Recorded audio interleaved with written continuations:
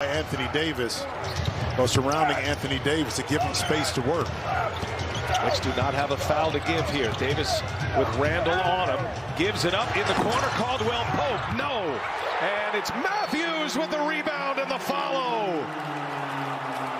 Oh, Wesley Matthews gets the start for LeBron tonight, and that's got the King off his seat.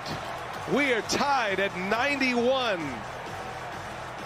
Knicks take their last timeout. They can advance the ball with 3.1 left.